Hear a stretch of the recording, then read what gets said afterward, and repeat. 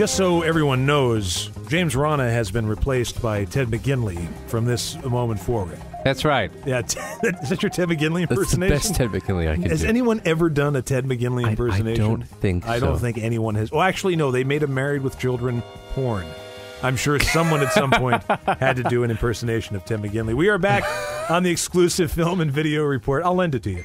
And today we are talking about the recent news that, Disney bought out George Lucas. Well, he didn't buy him. It's not like Lucas was on hard times. But he sold... He made another $1 billion. He made another $1 billion. He sold his interest in Star Wars over to Disney. He's going to act as a consultant on the new Star Wars film. Which I am not happy about. Let me explain why.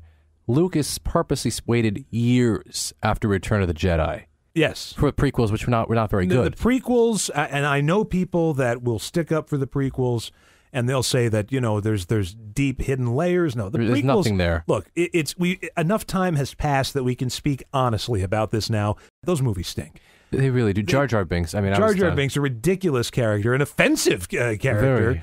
Very. Those movies just, they don't have anybody that you care about in those movies. Natalie Portman, God love her.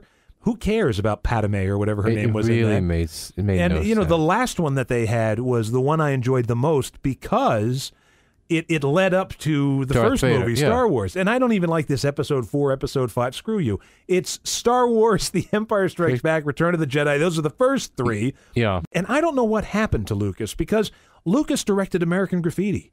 That is one of my favorite movies of the 1970s. Really? I love that movie. And I mean, no disrespect here, but something to happen to him when he came up with the Ewoks. Oh, that Suddenly, was terrible, it became like, God, the toys we could sell. So now we get wind that Disney is taking over. Disney has been handling all the Marvel stuff. That's true. Look what they did with the Avengers. That was one of the biggest movies of the summer, one of the biggest movies of the past 10 years. Disney has done everything right by Marvel. You've got Thor movies, Captain America, Iron Man, the Hulk. And these movies all were leading up to the Avengers. It was one of the smartest marketing plans you could come up with so that when the Avengers opened, anybody who saw those individual films was primed for this team-up movie, and it was a huge success. They are going to do right by Star Wars. I think that these movies, now we know that the actors we want to see, we've always wanted to see these actors. We could care less about Ewan McGregor and Samuel L. Jackson, fine actors as they are, but word that Mark Hamill, coming back as Luke. Harrison Ford, who's now 90 years old. God love him. Well, Carrie Fisher, hot from her Broadway show all about alcoholism and Star Wars. I wonder if she's going to wear the golden bikini. I don't know if that's a good idea. You almost make it sound like she's going to have a relapse if she goes and does Star Wars again. I will say this. When this movie comes out, this is going to be so huge. Even if the movie is a disaster, even if the movie stinks to high heaven, it gets terrible reviews, this is going to be the biggest film because people have been waiting. Forget about the prequels. People have been waiting to see what happened to these characters. Obviously, this has to take place after the first three movies because the actors are so much older. It has to. Now, what I'm dreading is that it's going to be, hey, let's Han and Leia's kids, and they're going to be the heroes for the next series of adventures. I really hope that doesn't happen. I have a strong feeling that's what's going to happen. It's going to be Han and Leia's son and Uncle Luke. Weird Uncle Luke. He lives outside. Right. And at one time he made out with Mom. Yeah, very unusual. Yes, very, very odd story there. I mean, he's the only Jedi Knight left, so I really don't know what that's going to be. But look, I'm excited. Do you think James Earl Jones is coming back? You know what? Of course. And David Prowse is still around. Wait a minute. How can James Earl Jones come back? Because Darth Vader died. Oh, yeah, that's right. We'd have to have a new villain. We can't have Darth Vader in this movie.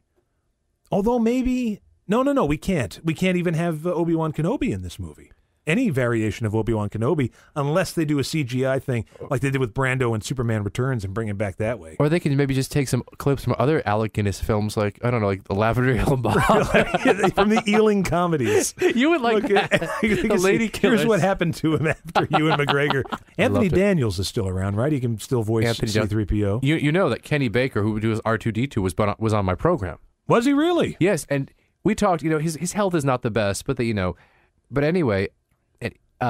supposedly, word on the street is that he and Anthony Daniels do not like each other. Really? C-3PO and R2-D2 have business between them? From what I hear, Anthony Daniels is very pompous, not easy to work with. Because the thing is, Anthony Daniels made way more money because he does the voice. Kenny Baker doesn't do the voice. Yeah, he just that's moves right. around in little thing.